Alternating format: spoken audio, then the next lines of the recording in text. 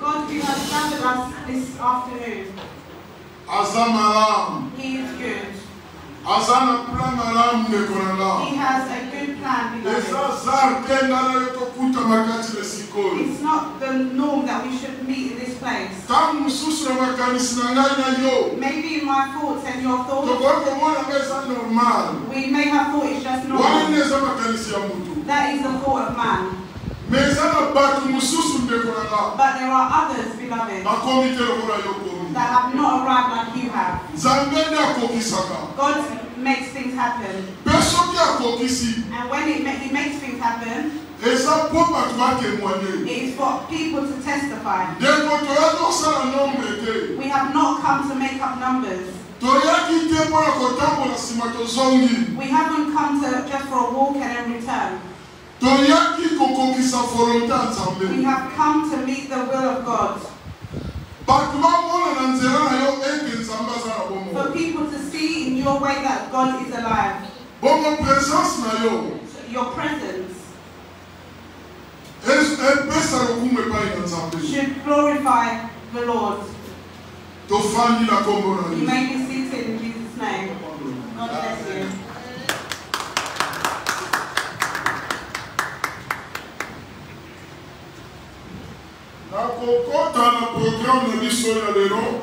In going to the program of the day,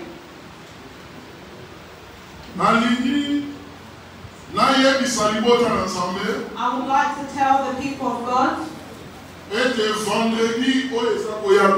that Friday coming, we will meet here in this place at 10 p.m. Because on that Friday,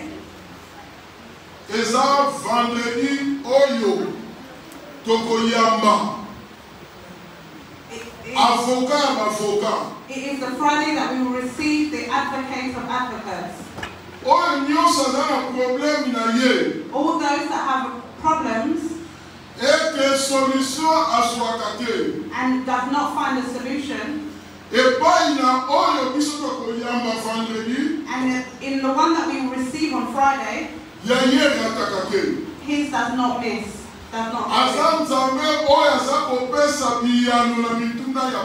He is the God who provides answers to our questions. That is why you must not miss out. I know that we really love our beds. But we are only here for 5 hours. Afterwards, you can return to your bed. It will be a blessing for you and I. Every time you run behind man, but today you and I have received the opportunity to go to God. So we must embrace this. We neglect the word of God. The Bible shows us on the final day, as Jesus went through Jericho to go to Jerusalem, I don't know if those brothers knew that he will no longer return. Beloved, others went up a tree. Others who do not normally cry, cried. There's others that risk their lives to meet Jesus.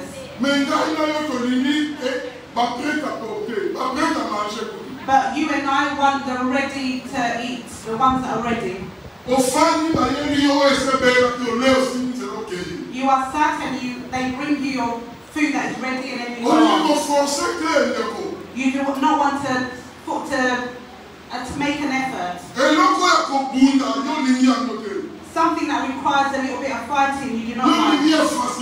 You want something easy. Beloved, you cannot take something from the hands of the enemy with all facility, all ease. Even your husband or your wife, To give you what you want. You must talk the talk that will sweeten him, that will, yes.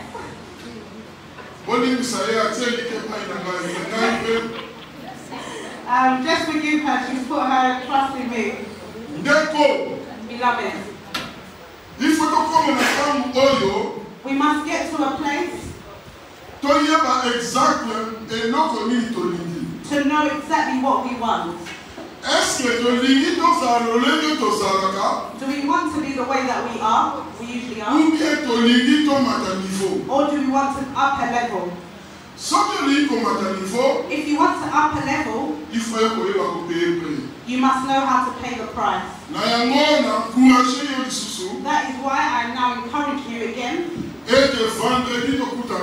that we meet here on Friday. If you have a friend, if you have a visitor, you can also bring them here. God will visit us. Let God bless us. So we will go on to the word. Beloved, the Bible says,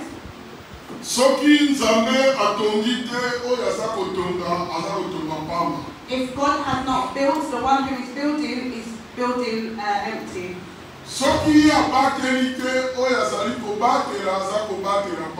And if he does not look after, the one who's looking after is looking after for no reason.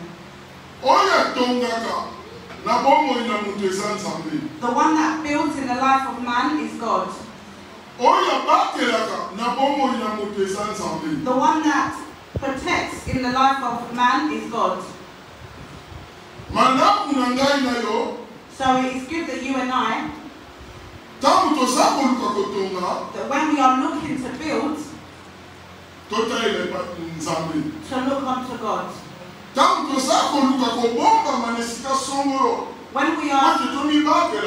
When we are looking to hide in a place to protect ourselves, we must look unto God.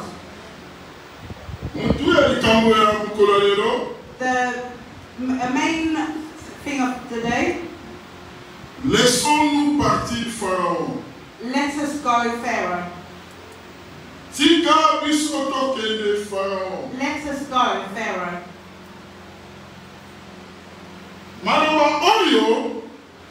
This word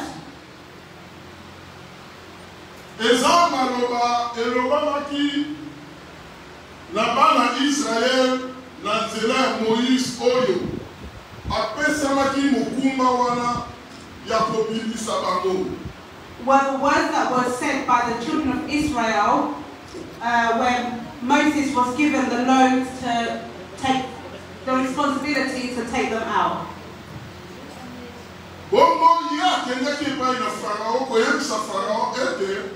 So he went to Pharaoh and told Pharaoh,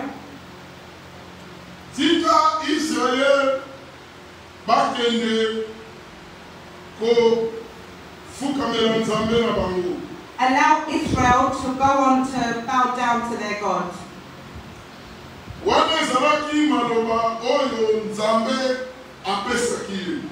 Those were the words that God had given him.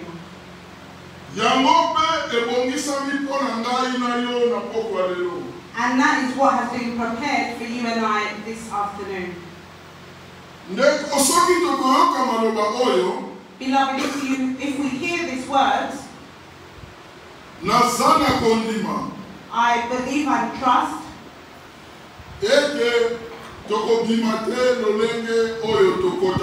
that we will not leave in the same way that we entered. Because God has not changed.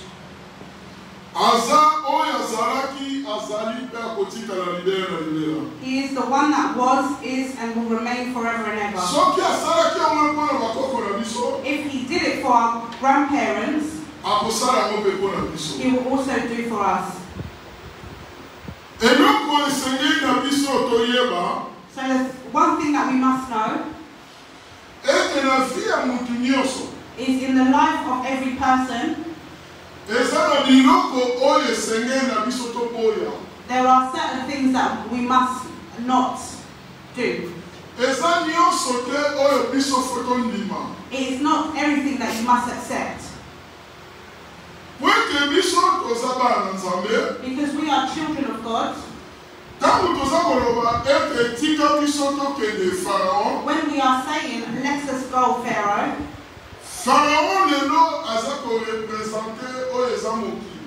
Pharaoh today represents the world.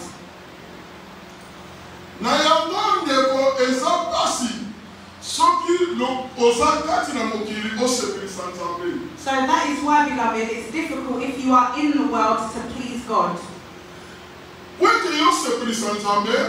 In order for you to please God,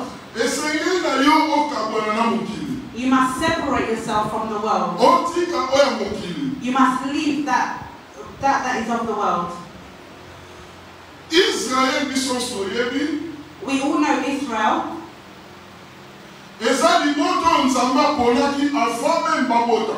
It is what God had chosen before they were even born. They were in God's promise.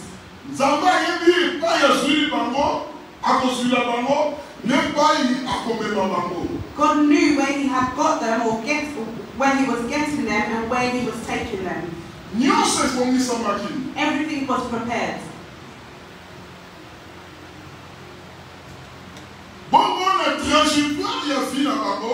And throughout their life's journey, the way that God had drawn it, there were different things that they were going to pass through. When they were born, through the man of God, Jacob, they followed Joseph to Egypt. Before arriving in Egypt, they had their own way in which they walked with God. People who knew God. When they went to Egypt,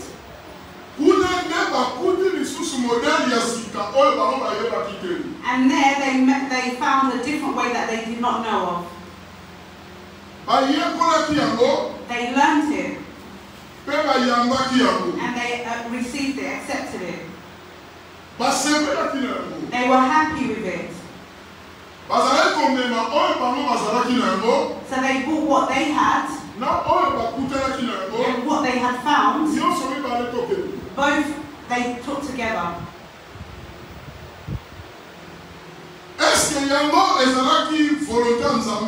And was that God's will? No, beloved.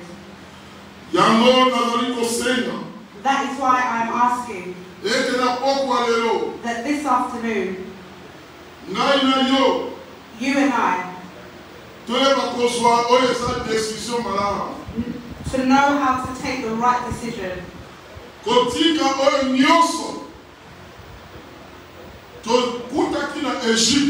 Leave all that we found in Egypt. Under Pharaoh's reign.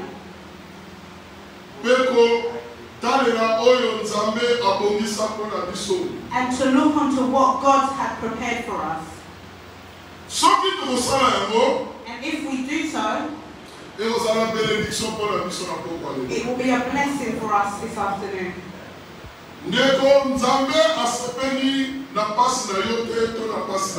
Beloved, God is not happy with your suffering or pain or mine. God's will is that you leave all evil. So to separate yourself from evil.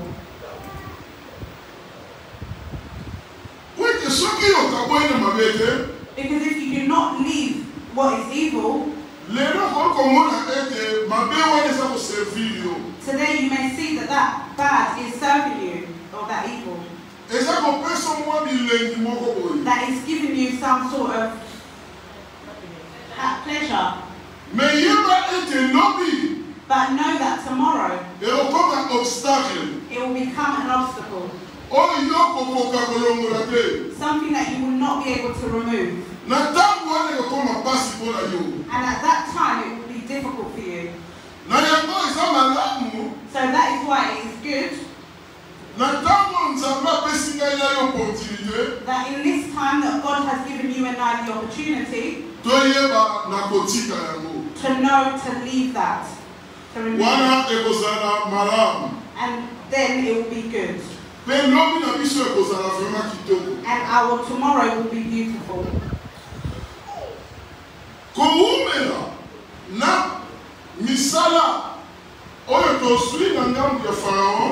To dwell in the works that we have taken from Pharaoh.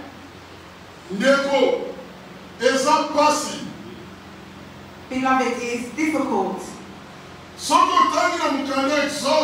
If you read in the book of Exodus, you will see the life that the children of Israel lived or carried. That, beloved, there was always excuse after excuse. They were people that, in all problems, they were always searching for the person to blame.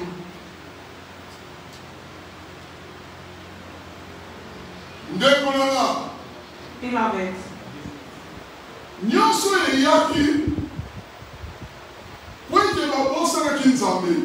all of that came because they had forgotten God. If they were with God, all of that would not have been there. But because of rejecting God or turning your back on God, that is why their lives were up and down. Always excuse after excuse. And if today they complain about water, tomorrow they will complain about coffee. If that day they complain about coffee, the next day they will complain about mosquitoes. In Egypt we were good, we slept well. But here outside, mosquitoes are making us suffer. Always excuse after excuse. All of that. Because they left God's side. They mixed. They found the shortcut. The one that they found in Egypt. They took it amongst them. They took idols gods. The ones that the Egyptians were worshipping. The Egyptians' problem, they took onto themselves. And they forgot what God had said unto them. It is the same as you and I. Beloved, we will read in the Bible, the book of Exodus, chapter 3, verse 8 to 12.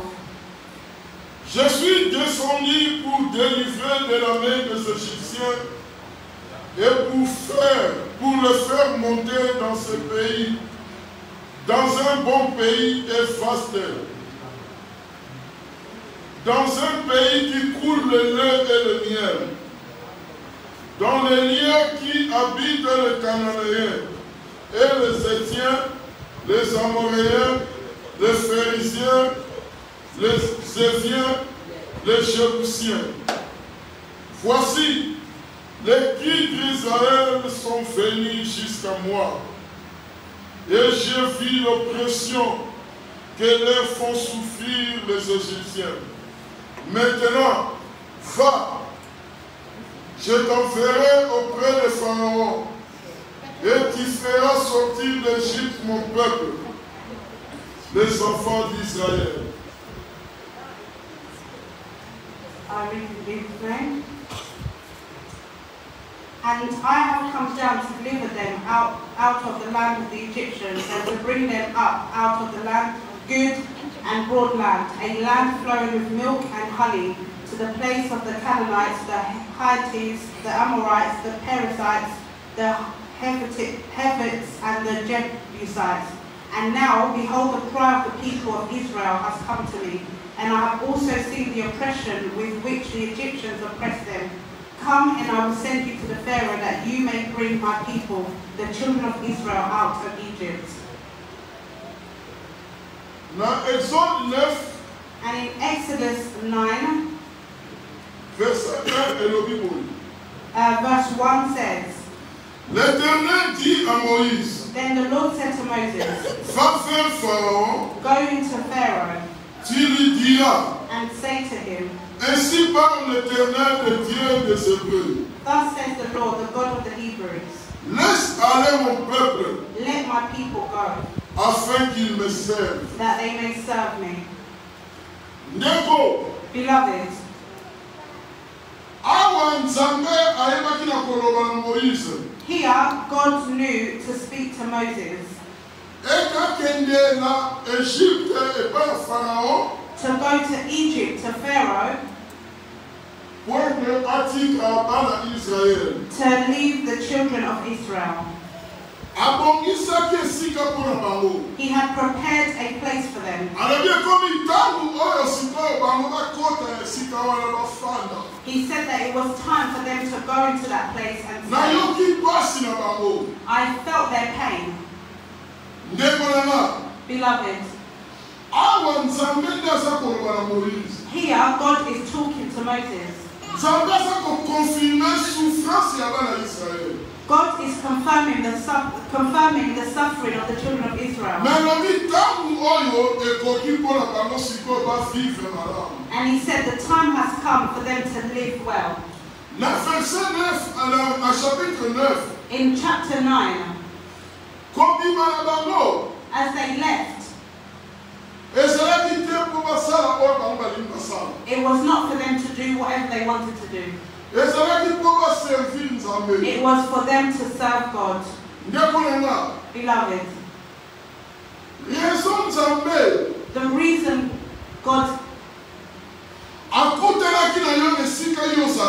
the reason God made you in the place that you were, He visited you where you were. It was not for you to be a picture, an image in this place. And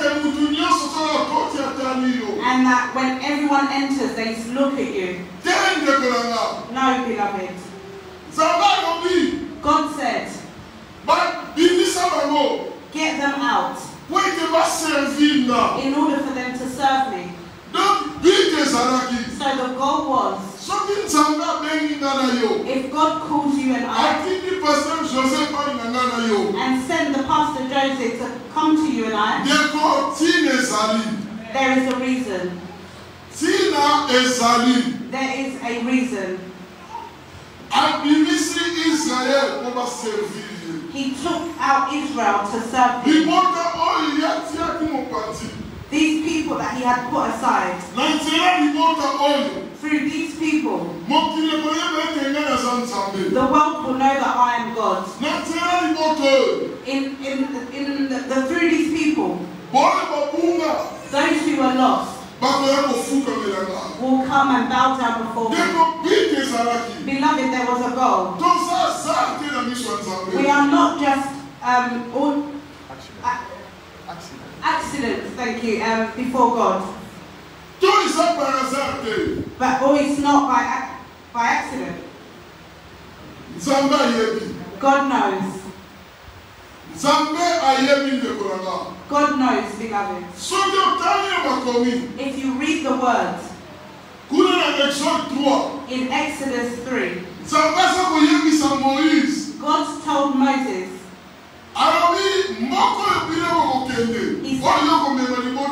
he said, the lands that you will take my people,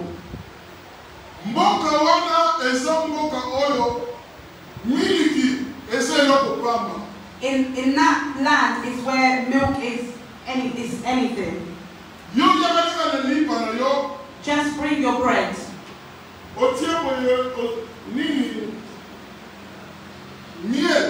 You put on some honey to eat the bread with,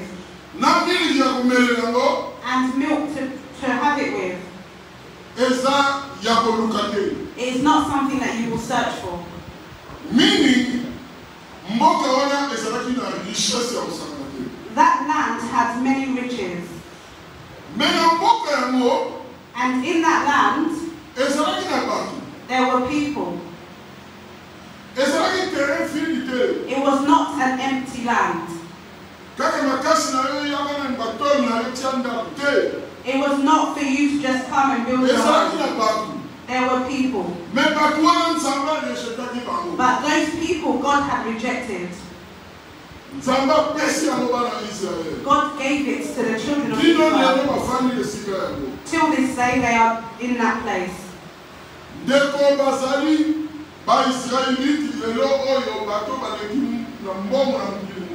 So the Israelites are people who have more money than all in the world. They are people that God blessed since that time. And no one can change it. There was only a small number of them. But if you are dreaming to fight them, the advice that I will give you is wake up. Go and wash your face. Because that dream is taking you into a bad direction. It will end badly for you. Beloved, it is because they are held by God. It is good for you and I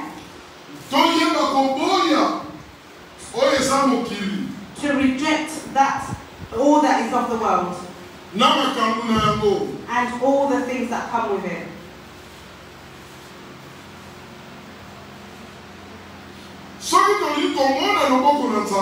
If we want to see the hand of God, we must know how to separate ourselves from all bad.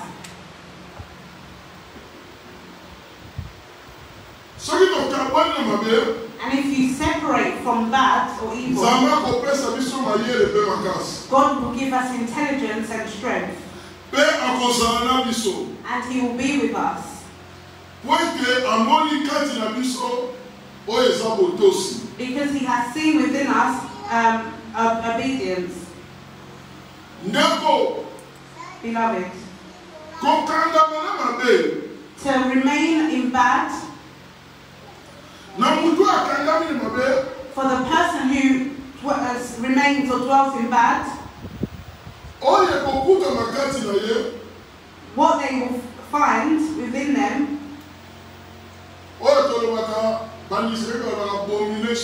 is what Nigerians call abomination. Something that man mustn't do, you will see that they are doing. And they will say, is that a person? It is the answer for a person who is in the world. In looking at the world today, and what is happening today, you and I will ask ourselves. We will ask ourselves, where are we going?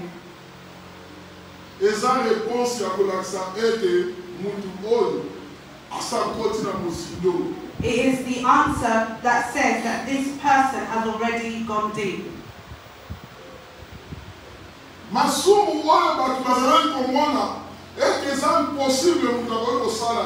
The sins that people would see as impossible for people to do, today has become very easy. It's easy for people to do. We were reading in the Bible the devil's altars. But today, wherever you go past, you will see.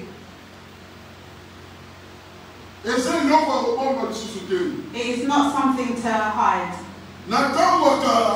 In the olden days, in the places that we've come from,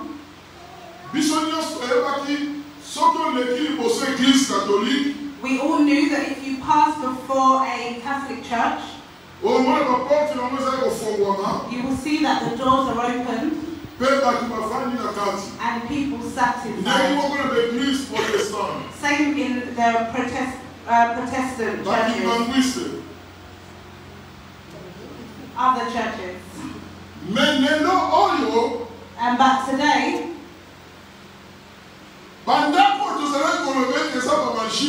the houses that we were saying, or the places we were saying are witchcraft, place of witchcraft,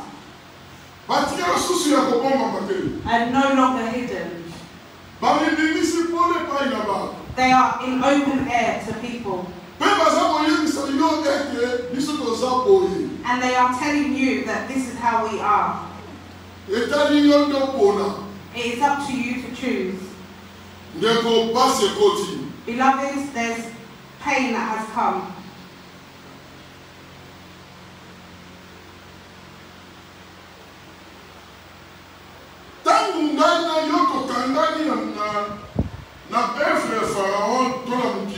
So when you and I have remained in the works of Pharaoh or the world,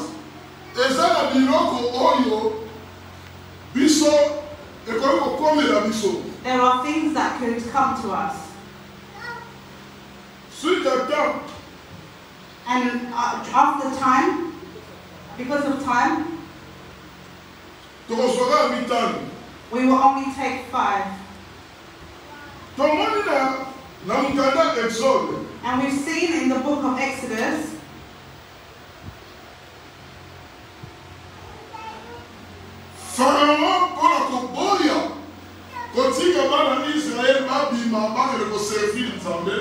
Pharaoh, because he did not want to let the children of Israel to leave and serve God,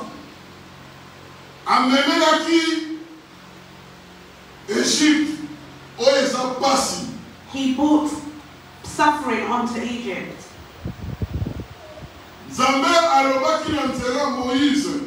God said through Moses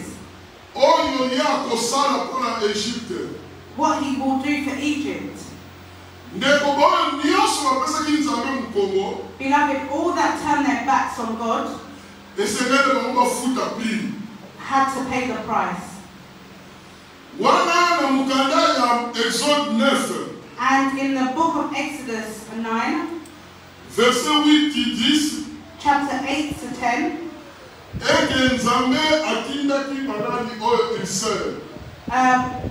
God sent the plague.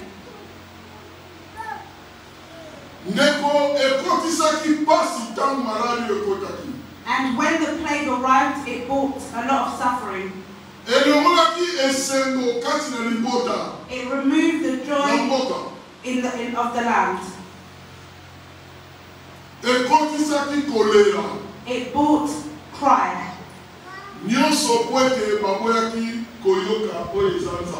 All because they refused to listen to God. Beloved, in not listening to God, you will not bring blessing to your household. Just know that what you will bring, even if it's not today, it will be suffering after suffering. It will be crying. Because the one that protects is God. The one that builds is God. Because you are not building with God, just know that you have opened the doors for suffering.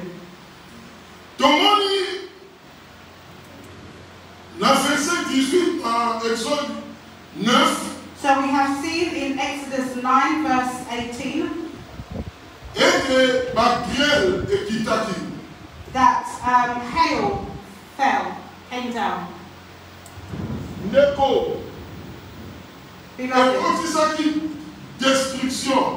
It brought destruction. Loss entered the lives of people.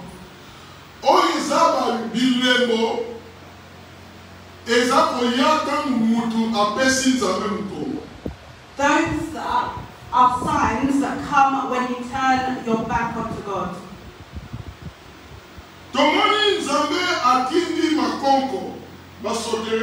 So we saw that God sent grasshoppers. Beloved, if you ask those that lived the way what grasshoppers do,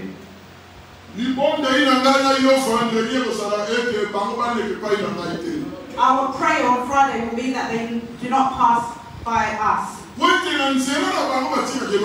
Because through their way they do not leave anything. They destroy everything. They bring famine. They bring famine and suffering. So that is why it is not a good example for us to follow. Something that can open doors for evil to come amongst us. We saw that darkness came. Beloved, when darkness enters the life of man, know that you will no longer have a vision. You will lose your vision. A man cannot do anything in darkness.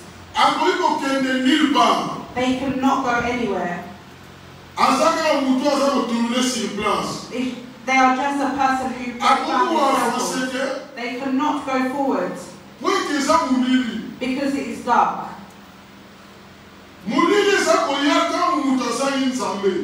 So darkness comes when someone is not with God. That is why, beloved, it mustn't be a way for us to follow.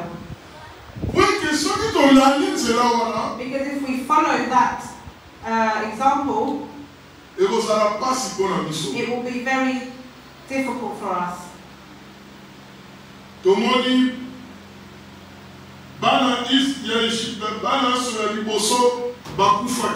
We saw that every first child died.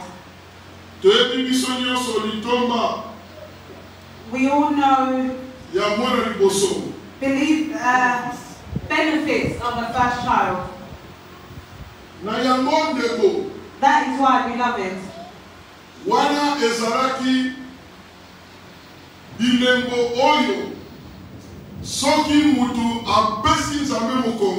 so those were benefits that if someone turns their back on God, signs, sorry, that is what follows. There are many. But because of time, we will end there. So our question is, we've heard that. So to stop ourselves from getting there, what must we do? Beloved, the first thing is for you and I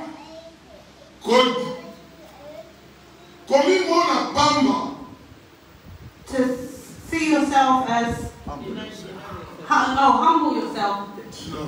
Oh, deny yourself.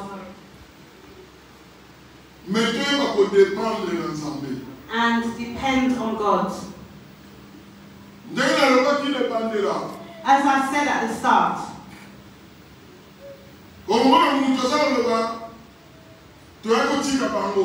you will hear that someone says we came to drop them off. For them, their life has no meaning.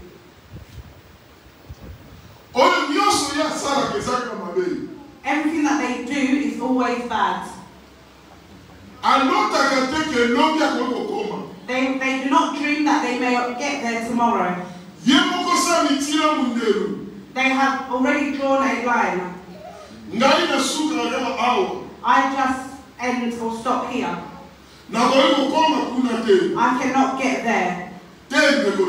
No, beloved. That is the mentality that we took in Egypt, from Egypt.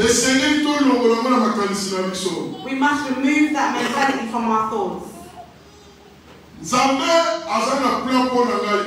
God has a plan for you and I.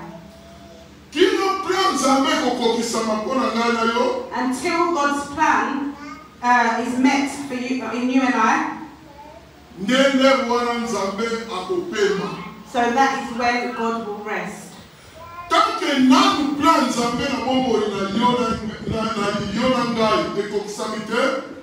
If God's plan has not yet been met in your life, His eyes will remain above you or upon you. We must not do bad, not want to do bad.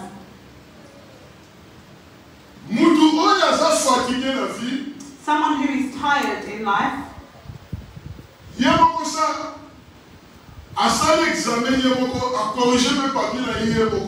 they take an exam on their own and also correct their paper and have already given themselves 3 out of 10.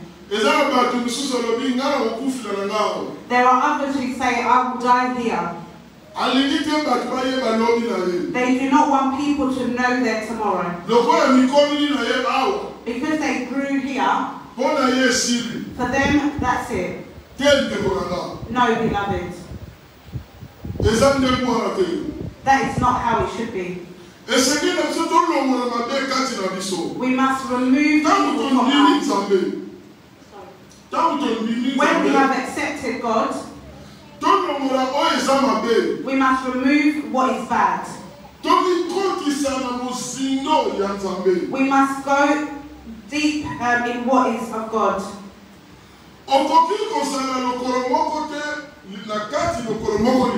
You cannot have one foot in and one foot out. To see the greatness of God, you must be in holy. If we are in holy, it is at that time that we will see godliness.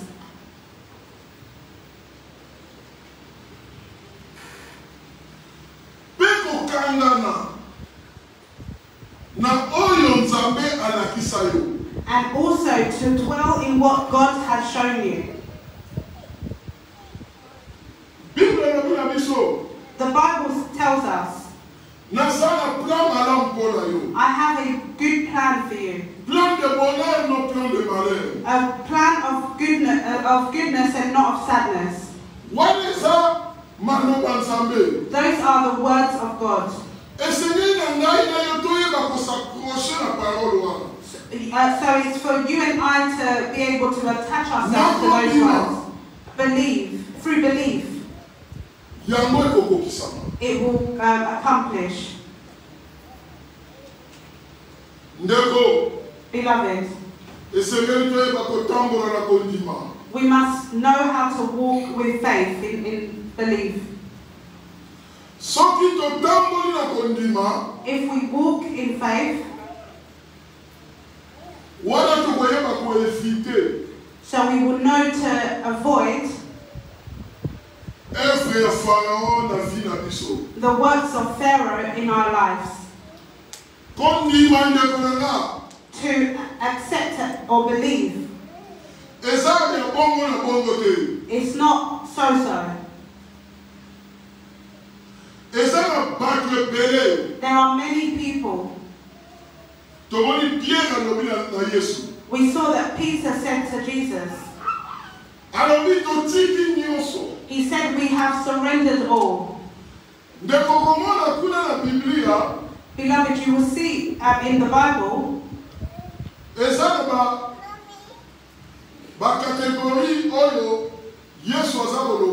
there are different categories where God speaks. And to say that we have surrendered all speaks volumes, beloved. What Paul had said, all that was all that was beneficial for me. But for Christ, I have turned my back on that. I refuse it. Beloved, if you begin to develop that place,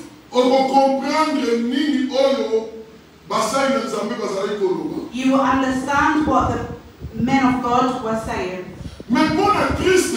But for Christ,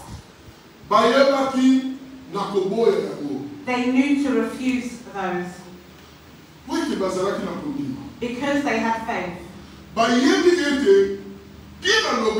They knew that Peter said or spoke. And Jesus said, but you were many left. There is now a small number of you. Why have you remained? Why did you not follow them? Peter said, where will we go? Where you are telling us to go, we have been. We know those places. But what we have seen in you is different to what we saw there. That's why we have accepted to be with you. Beloved, what was Peter saying?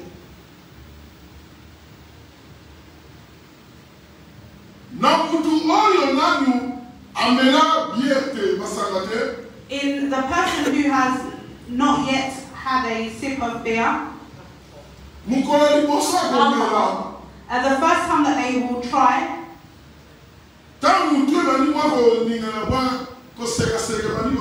when they start to feel a little bit lightheaded and laughter,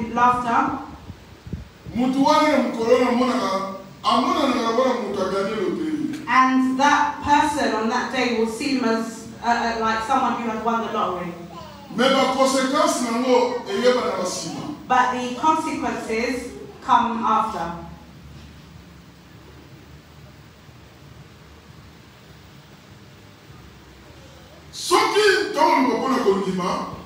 If we are talking on faith, if we are talking, if God shows you something or speaks to you, it is not just today at the same time that those things will be accomplished. It could be today, it could be tomorrow, it could be the day after. But the thing that we must know,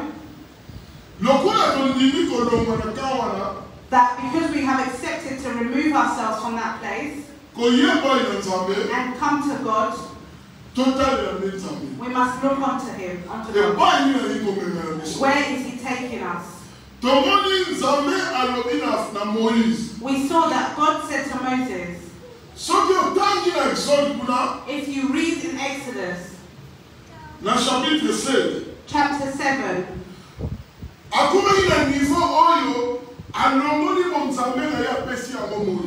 he got to the level where he took his godliness and gave it to Moses.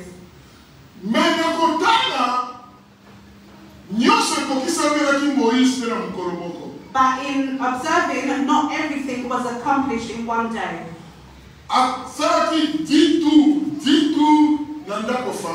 He took 10 trips to Pharaoh's house to take out Israel. We saw Elijah and his servant for it to rain. So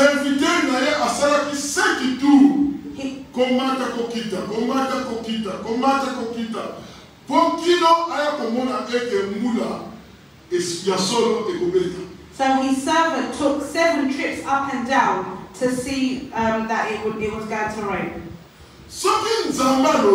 If God speaks, we must believe. If he speaks, you just sit down and look unto him. It will accomplish.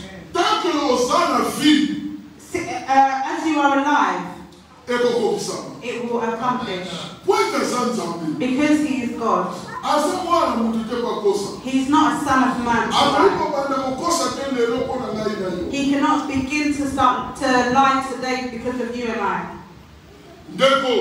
Beloved,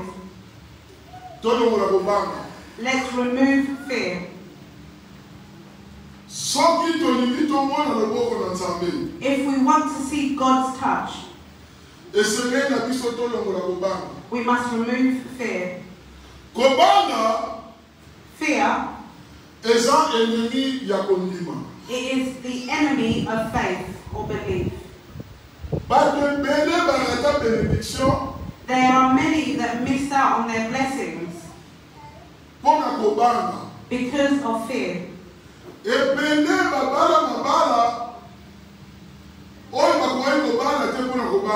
Many got married to those who they weren't supposed to marry because of fear.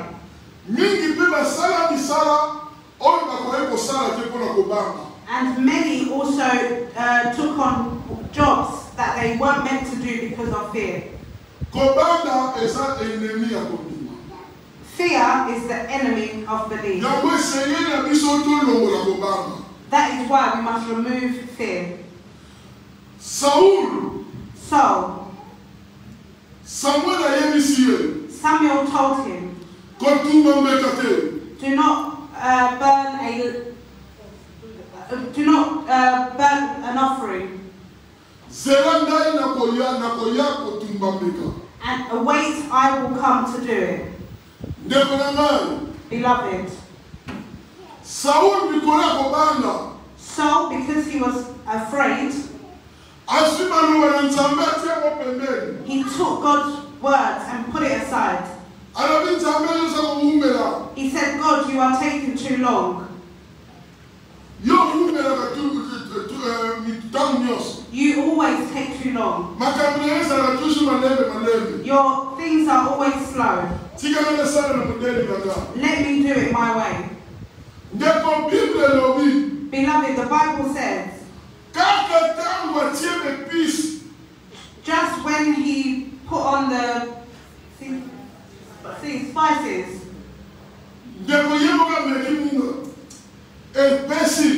he tried the salt, and he placed it on the altar. He put the wood in the fire. Just as the fire burned, the man of God appeared. Beloved, I'm looking on to that day when Saul was saved. The person who poured water before their in-law is good. He was tired. Samuel asked him, what have you done? Why have you got to this level? Beloved, he was scared. We must remove fear. I always say, remove your eyes from the clock. Remove your eyes from the calendar. A calendar is good. A clock or watch is good. But it can make you ill. In looking at the clock, you will curse God. In looking at the calendar, you will gossip about God to your neighbor. What God has said, because He said it, He will accomplish. Let's remove fear.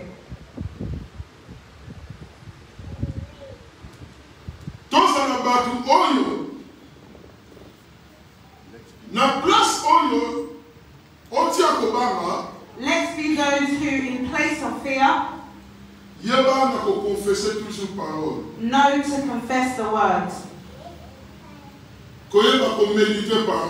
and meditate the word.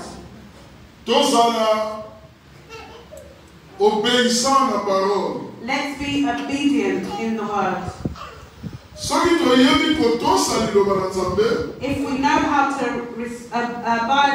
obey the word of God, beloved, what God has prepared for you and I will accomplish.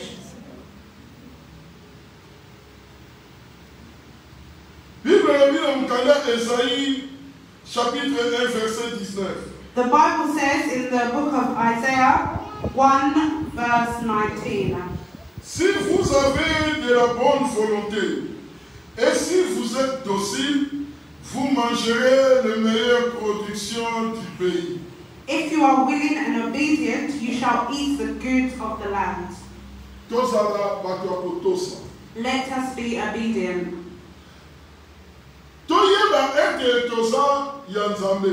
We must know that we are of God.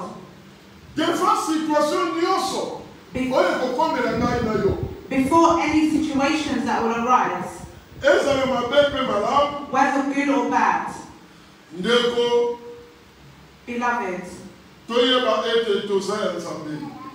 let's remember that we are of God. If we know that, we will not worry.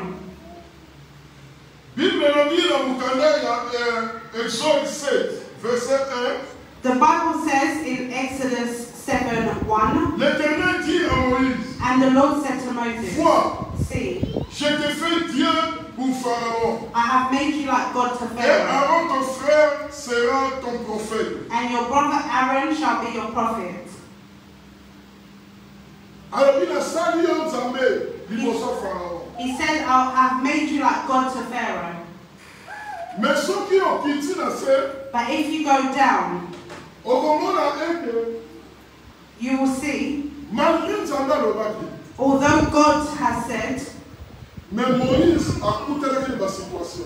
Moses came across situations. But because he knew he was God, he was not looking at the situation. He was looking at what God had placed within him. It is a blessing for me. To finish off,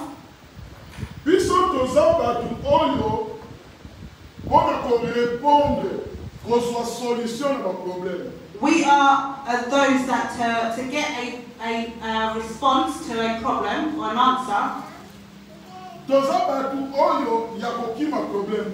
are not those that must run away from problems. But we are those who must give the answer to problems. That is why it is for us to change our ways. The one who provides the solution, their words are different to the one who has a problem. If you are there to give a solution, the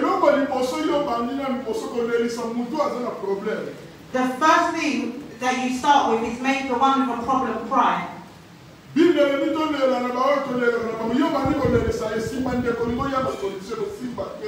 Bible says we must cry with those who are crying, but you come to make them cry, then you will not have a solution because you are the solution.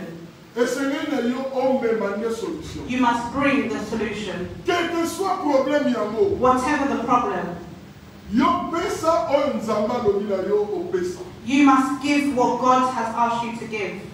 We are the chosen people. Because God has chosen us, we must attach ourselves to His promise. It is not a promise of man. It is a promise of God. If you read the Bible, when God sent His apostles,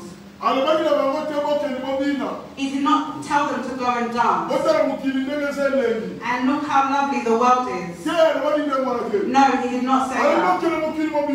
He said, go and preach the good word. Take them from bad and bring them to good. Make them ours. That is the mission He had given them. It is our work. It will be a blessing if we do that. What is the word of God? And it will be a good example. People will see that it's true. We have come away from there and are now here. So may the God of heavens, the one who has allowed us to gather in this place, to bless you and I for the time that we have given this afternoon. Amen.